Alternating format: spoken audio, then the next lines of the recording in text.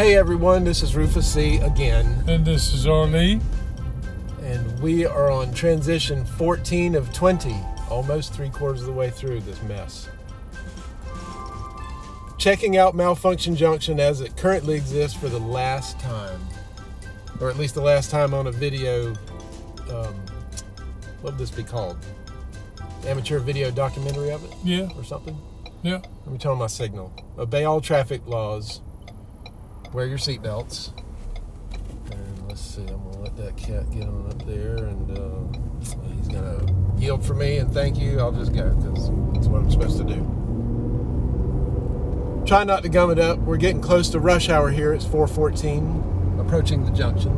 So here's from Greystone Boulevard onto 126 West again. And I can't stay in this lane because I don't want to get onto 26 this way again.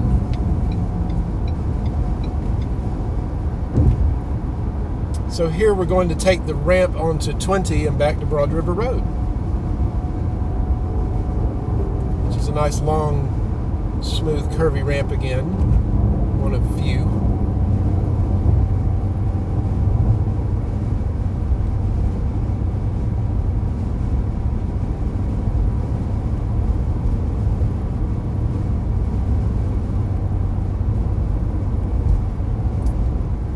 Much of what we see and do will not be possible here very soon, within months and certainly within a couple of years.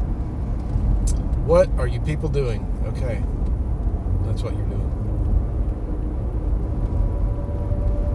In another hour, this will be very full, or fuller. Anyway. Oh, yeah. Yep, there's the new ramp off to the right, under the new bridge, and around to the flyover toward the hospital again.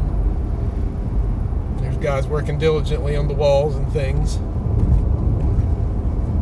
This looks like it'll be back to 4 lanes wide, maybe 5, I don't know. And right in here, where this orange crane is coming, will be coming in from Colonial Life Boulevard. Oh, okay. So it'll come right into the interstate here. I don't know what else is going to happen. I forget.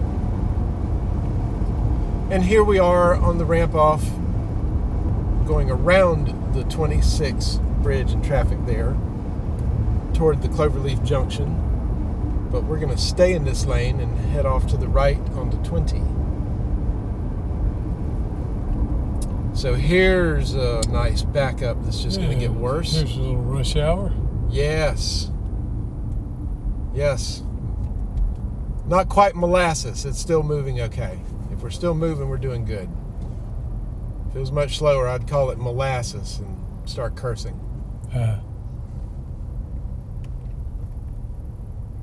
Many people just shoot off to the right and stay on the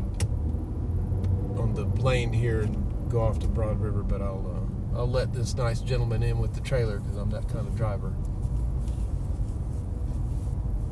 Do unto others before they do unto you. Wait a minute, that's the wrong rule. Do unto others as you would have them do unto you. That's right. That's right. So I'm not sure what's going to happen to this frontage road on the right here. I think it's going to remain. I just don't know. But all that vegetation will be gone and things are going to change drastically.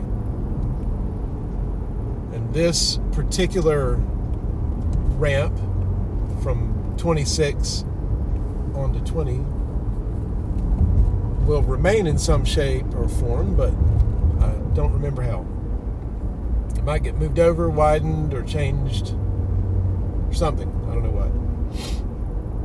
I wish I could remember what's happening to this frontage road bridge over our head now. I can't remember. I get the feeling it's going away or getting replaced or something. I don't know what. So, strangely enough, this is usually not bad getting onto here because the traffic coming this direction has already been slowed down and gummed up by the cloverleaf behind us. So it's usually not a problem getting in here. So not jammed up, it frees up, people move. This used to be, no, this has always been 3 lanes. They've maintained 3 lanes here, which is nice. And hey, here's Broad River Road. This is a funny trick I do when nobody's around me to the right or behind me. I just stay in this lane and hey, look here, I'm going straight. Whoop, I took the exit. See ya. there's all that crazy construction on the new bridge over there for Broad River. It is insane. But that was Transit 14 of 20. I'll see you on the next one.